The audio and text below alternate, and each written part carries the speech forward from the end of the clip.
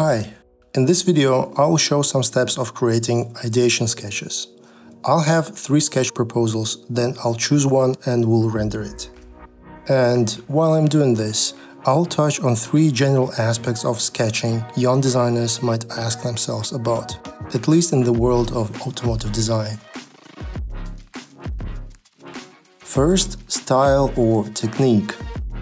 I'll go ahead and start with an obvious statement. There is no right or wrong style. It's the designer who makes a style work. Usually it's not a conscious choice and comes rather with time and experience, through lots of trying, experimenting, mixing things, being inspired by the others and knowing to find that middle ground between what you like to do and what you are expected to deliver. These two things aren't always the same.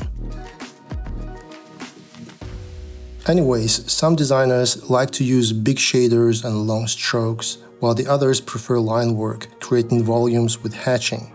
Also, some start their sketches by first laying out some background color spots to create a tangible space to put a sketch in.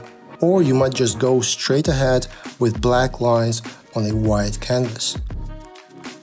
It's all up to you, and what you're feeling tells you what's the right thing. So try things out, and once you found the style you think you enjoy the most, work on it, adapt it. And if it doesn't look good right away, no worries. Just give it more than one try. Let it mature. Don't think you are doing something wrong. It's in your power to make every style work. And now, don't get me wrong here. I'm not saying you have to push for one thing forever, no matter what. I'm saying try to choose a direction, but don't be too rigid. Let it evolve by approaching your technique from different angles using different tools. And that's my next point, the tools. Generally, we can divide all tools by their nature of being analog or digital. So what's better? To keep it simple, I'll say this. Analog tools are better for acquiring fundamental skills. They are very effective yet simple to use and cheap. Everyone can afford a sketchbook and a pencil. A digital setup will cost you several $1000s for a medium-grade hardware.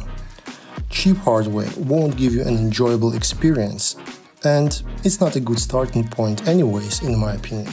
So, if you're on a budget, grab that piece of paper and a pencil and go ahead. If money isn't a question, for beginners I would still recommend the paper and pencil combo. If you go full digital without any experience, you are running the risk to be wanting to chase all the endless possibilities the world of digital painting gives you, only to be confused, frustrated, or even losing your motivation completely.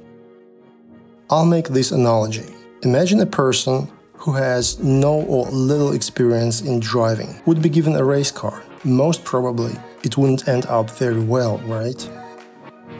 Having said all this, please keep in mind, if you want to make design, automotive design in particular, your profession, you eventually will have to go digital in a big way, make no mistakes about it. But the analog tools, in my opinion, are still better to jumpstart your design journey.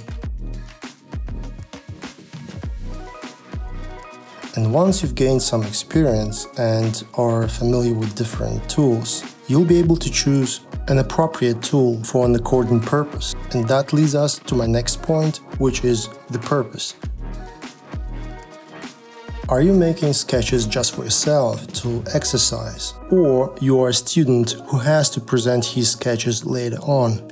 Or your sketches are a part of a big presentation where your work will eventually be evaluated by the people who aren't necessarily designers, but still have to make decisions over your stuff. This all influences how you present your ideas and tools you use.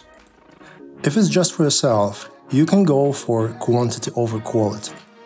You can explore ideas without caring much about the others can actually recognize them in the scribbles you've made.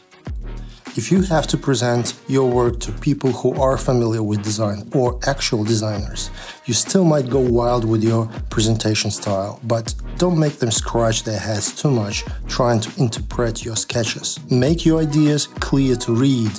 And that leads us to rendering your sketches. Once one of your sketches has been chosen by you or whoever makes the decision, you go for the next step of refining your rough ideas, making them more visible and detailed.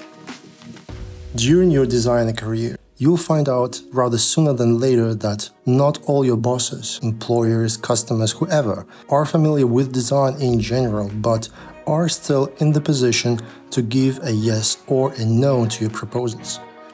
So you are the one whose responsibility to create a work that can be evaluated as easily as possible by everyone, not only by the designers. This is a step where you must have a clear idea about your design and the way to show it. This stage requires your careful consideration about what exactly your surfaces are doing. This is not a final result by any means. And you still can be very much artistic with your rendering approach. But at this stage, your design should be presented in, let's call it, a more digestible form and shape. Separating your workflow by sketches and renderings will also make you more productive, since you don't want to spend hours, sometimes days, on a render, only to find out that your design doesn't work as intended, because not enough work has been done during your sketch phase. So be clever, work step by step, respect the audience you're gonna be presenting your work to, and above all, don't forget to enjoy the process.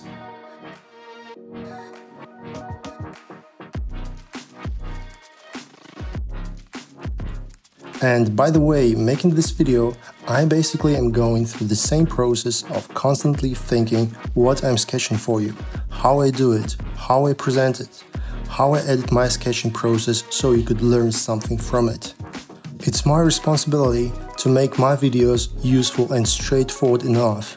I have experience in design, but I'm new to YouTube and have a lot to learn.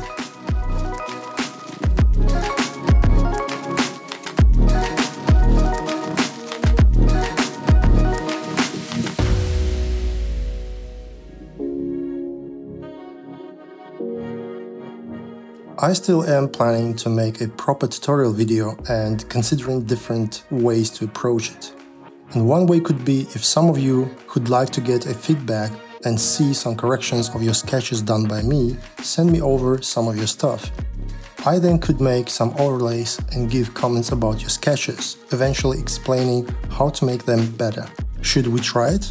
If it's interesting to you, you can either DM me on Instagram or send me your sketch via email that you'll find pinned in the comment section. In my next upcoming video, I'll go through the same process once again, but with a front 3/4 view of the design you saw here. So make sure to subscribe to not miss on that one. If it's already posted, you'll see a link in the left or right upper corner of your screen. Okay, for sure you have some thoughts about what you've seen and heard in this video so far, so leave a comment. And if you liked it, hit the like button. If you didn't, smash that dislike button without any hesitation. Honest feedback matters the most. That's it for today. As always, have a great time.